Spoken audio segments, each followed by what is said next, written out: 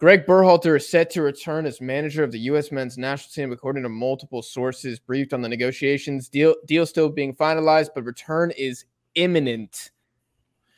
And this is on The Athletic. Return is imminent? Return is imminent. No shot, dude. Let's think of it this way. What is the rationale for reappointing Gregg? I can think of one reason, obviously continuity. You look at the past World Cup, you say, look, we got to the round of 16. U.S. fans will say they played well. I think they got bodied by the Dutch, but whatever. You made it to the knockout round, only CONCACAF nation to do so. You have an exciting addition in Balogun, the answer to the 9 position. Maybe you've seen enough from Berhalter to be encouraged and say this guy deserves another 4 years. That's what I'm thinking.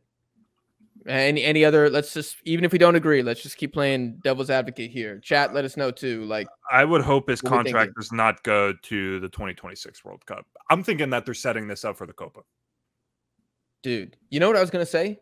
This reminds me, this is almost exactly like Japan re-signing Moriyasu. Yeah. He's like a decent manager. You got to the round of 16. That Gregg is on a Moriyasu level? I don't think Moriyasu is all that. No, personally. No, but dude, I still think Moriyasu is better than Gregg.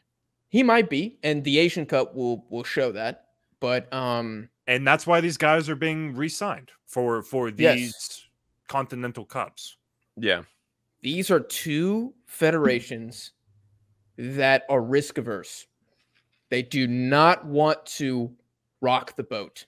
And they probably were looking at the resumes of Thierry Henry, which is horrible, Patrick Vieira, which is bad, and we're like, okay, this is a high risk, high reward move. Yeah. Do we take a? Yeah, bro.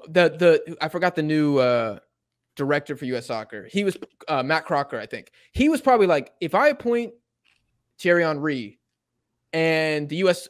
bounces out in the group stage of the Gold Cup or the Copa America, I might get fired. So I'm just going to go with Gregg because he's probably not going to embarrass me, is kind of what this seems like. I think it's a C grade appointment, in my opinion. I don't know what y'all think, but it's safe. It's a little cowardly as well, in my opinion. It's cowardly. Definitely a conservative pick, one that feels like they're doing for popularity. I mean, if that is what they're resigning themselves to, then you can only hope that our current manager finds a good run of form and they just keep him on. They should have done Louvre. Bro, they should have done. Honestly, are you taking Gregg Berhalter? Or are we giving Patrick Vieira a spell? Because I feel like Vieira could do more harm than good. Excellent question. And I agree with you. I would take Gregg Berhalter. You think you would take Gregg Berhalter? Yes.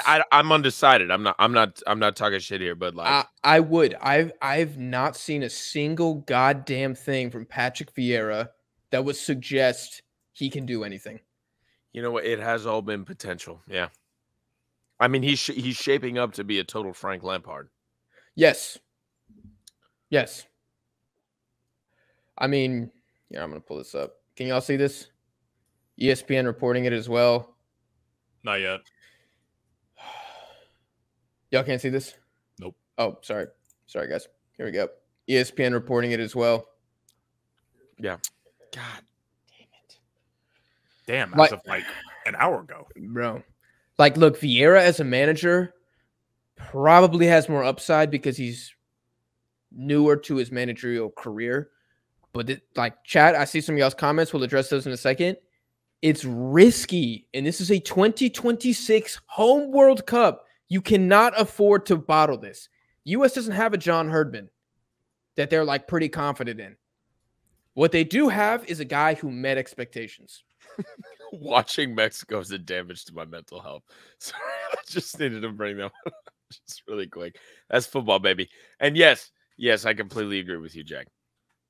Yeah, this. I'm seeing Julian Nagelsmann. But I honestly don't think he's good enough. I don't think he's good enough for that. Whoa.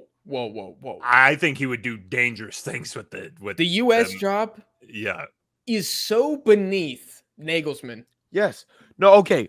Hold on. Let me clarify here. Yeah, I think the U.S. men's national team will drag you down as opposed to lifting you up.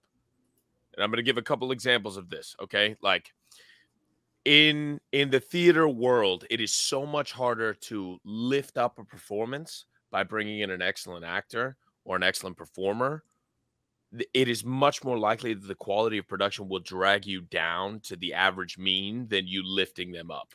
You know what I'm saying? I think that the U.S. job would damage Nagelsmann's reputation.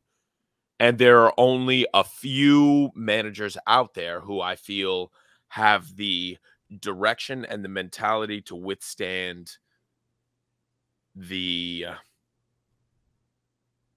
pressures and the gravitational effects of a CONCACAF job without it being a detriment to the reputation, which is why I like Mourinho so much. I feel like you could put Mourinho on a fourth grade YMCA team and the man would drag them up to the championship. Like, that's just such as his mentality. I don't think Nagelsmann has anything like that. So I think the U.S. men's national team would damage him and bring him down as opposed to lifting him up. I think the same thing with Vieira. Like, Vieira might have something to give as a manager, which we haven't seen yet. You know, we've seen lots of promise, but no actual results.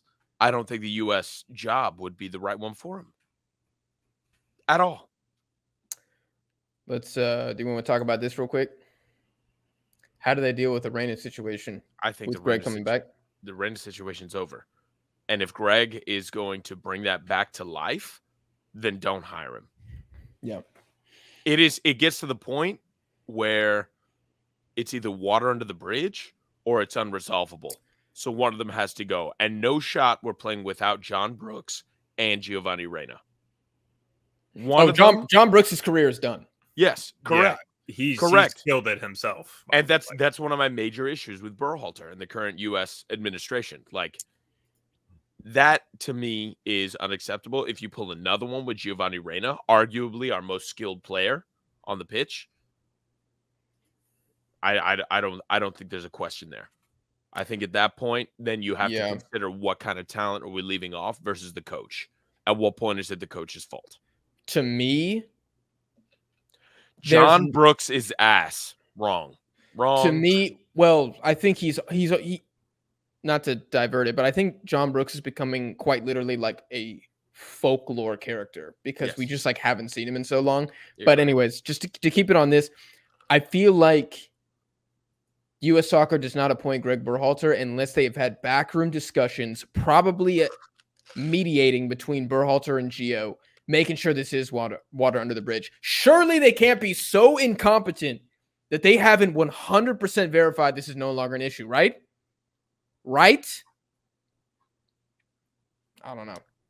I don't know either. This is a great point from Mr. Bowman. I don't know either. Maybe the cheapest option. I was seeing some of the salary demands from Mourinho, even Gareca. We saw Gareca, Peru, literally. I mean, Ecuador were like, we can't. No, we can't do that. We can't do this. Do that. It's a lot of money, guys. We care about the U.S. job. We care about the Mexico job. Most good managers see that as a massive downgrade. Yeah. You make less money. You get less time with the players, less games. I mean, I guess if you win your continental competition, then it elevates you. But to Connor's earlier point, how would Nagelsmann come to the U.S. and elevate his reputation? He'd have to like win the Copa America, literally, or the semifinals of the World Cup. He doesn't want that. He doesn't want that pressure. He doesn't want to rely on Miles Robinson to beat the Brazilians and the Uruguayans in the semifinal. No. He's like, I think I'll take this other Bundesliga job. Thank you very much. Those kind of caliber managers need like a personal like attachment or like, you know, like something more than just like the job to come over here, I feel like. All right, y'all looking at any of the comments? Sorry, guys. We went on that for a while, but I mean, I think that is breaking news that Gregg is coming back. As a Mexico fan, I don't know how I feel about that because Gregg was very successful against Mexico. I think that just the U.S. has been successful against Mexico in the past, and honestly, I think that's a lot of Mexico's fault. as opposed to the U.S. actually being dominant.